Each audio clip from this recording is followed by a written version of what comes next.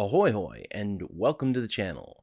I'm Dr. Cimmerian, not a real doctor, and today we are going to talk about critique on the SCP Wiki. That's right, sometimes we still do content about writing on this channel. And today we're going to use the extremely good and official guide to being a critiquer by Rounderhouse as our, let's say, roadmap to how not to give critique. And I've done videos before on how not to give critique on the SCP Wiki. Let's talk for just a second about what critique is meant to do. So critique is meant to help an author who is seeking feedback improve their writing in general. Remember that the SCP Wiki is a collection of amateur authors, most of which are really trying hard to become better at their craft. So what we do is we have a big collection of people who come together, and you can pick and choose a little bit from here and there and everywhere to try and get people's advice on how to improve your writing based on the stuff that, say, someone else is doing correctly, that they understand and that they can help you with. Well, Rounderhouse went over a collection of what I like to call faux pas, but he treated it as basically a guide on how to do it the right way. And by do it the right way, he meant do it the wrong way. It's a lot of fun, but I'm not gonna read directly from his guide and then parrot it out to you, but I am going to go over some of the major points. So there are really five major points here. The first point is talk down to the author. A lot of people, when they give critique, forget the fact that there's another person on the other end of it, or they get into this mode where they think that the SCP Wiki is all about being as mean as possible to the person that they're trying to give critique to. This is a problem because what it does is it limits the ability of the person you're speaking to fundamentally respond in a way that actually allows them to improve. When you attack a person, not their work, what you're doing is you're making it so that their focus changes and they're no longer thinking about improving the work, but necessarily either defending themselves or trying to improve themselves, which is not your job. You're not a life coach. You're not any of those things. Don't attack and we've got some information here on on the phrasings you can use. So you can say you didn't enjoy an article, and if somebody gets offended at that, that's really on their own sense. But if you tell them it was a disappointing article, you're making you're attaching emotional baggage to it. He also uses the example of, I feel like you could have put more effort into this part, which there's no easy way to say some things, but there are ways to soften the blow. But the blunt version of that is, this article is lazy and there was a lack of effort from the author, or I didn't find it funny, as opposed to something like, it says here, this article didn't get a single laugh out of me, but I don't think that's harsh enough. Something like, there's no one in the world who would find this funny. What is wrong with you? Or, instead of, I don't find it funny, but other people might, or that kind of thing. Or, this feels mean-spirited, which is an objective kind of well, not an objective, it's always subjective. That's the reason, point of behind feels. It's a subjective evaluation, but it is one that can give the author an opportunity to actually examine their work, or just it's straight up insulting them for being mean-spirited. So the important part is, don't assume that the author that you're giving critique to knows already what they've done wrong and just needs you to confirm it. They're asking for critique because they think they've put out good work. If they haven't, deal with that. And also, this covers the important parts here. The difference between assuming that what you say is absolute fact or opinion. What you're saying is still opinion, and what you're saying is not necessarily even correct in and of itself.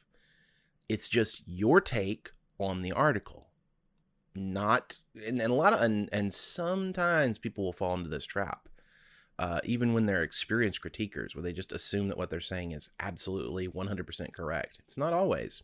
The second thing that a lot of people do that's incorrect, or what's the best way to put this, that can be problematic is to never acknowledge that any parts of the article you read were good.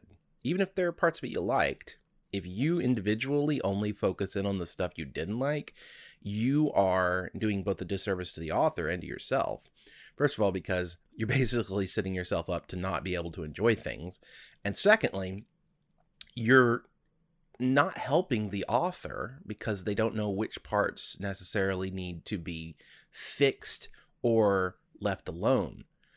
What works is just as important as what doesn't work when you're giving critique.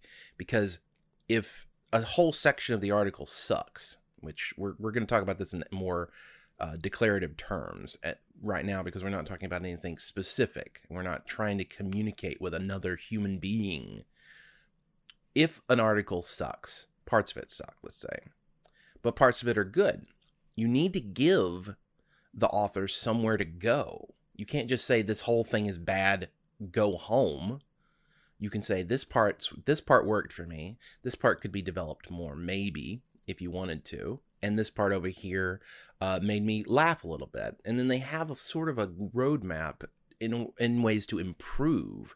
But if you say all of it sucked, where do they fix it? You can't, that's the end of the sentence. The next one is something that I've been guilty of myself from time to time. And it's also something that I think you can, what's the word? You can still do if you do it in the sense of this is just a suggestion. Because a lot of people will come to you for critique and not, especially established authors, will come to you for critique and assume that what you're saying is absolute truth. So you have to couch it in the idea of, this is how I would do it. It's just a suggestion. Maybe you can use elements from the approach that I'm suggesting to fix it in a way that, in the version that you want to write.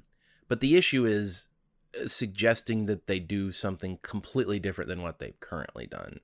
This can help people. If you run into someone who is frustrated beyond belief because they cannot figure out an approach, offering them an approach is fine. However, if they actually know exactly what they want to do, and you do that, then you are failing them as a critiquer, because what the information, the help you're giving them won't help them. They already understand what approach they want to take. They have settled on it. They want to write this particular kind of article. And you can do this as a suggestion, but never tell them that this is the way they absolutely must do it. Next up is essentially coming into it with preconceived notions of what you think an article is or is going to be or should be. And a lot of this is going into an article with an idea that you're just not going to enjoy it. Articles are meant to be entertainment. That's what writing generally is, almost invariably. I should say, that's what creative writing generally is supposed to be. So if you go into it with the idea that you're absolutely not going to enjoy it, then you have legitimately, what's the word I'm looking for here, done yourself and the author a disservice. Because there's no point where you're going to go through it, you're going to find faults. There's always going to be faults in everything. And then you're going to use those faults to justify your original assumption. Whereas if you'd had gone into it with less expectations, you may have found that, say, a pacing issue, like in paragraph 3, like you get through it and you're like, oh, this is so boring, I can't read any further, and you stop. But if you'd gone into it with no expectations, that pacing issue may have cleared itself up, or it may just be a temporary departure. And you can say in your critique that paragraph 3 was a little paced a little slowly, but otherwise I enjoyed the article, and give the other critique that you're going to give. Or go into, like I said, with the expectation that it's a bad article, hit paragraph 3 and just go, oh, I'm not going any further. This is a bad article, and that's your response. That's bad critique. And that's you screwing up, honestly. Finally, there's one of the worst forms of critique. The idea that you have to say something. What you have to say is the most important thing that this person's going to hear all day, but you don't have anything to say.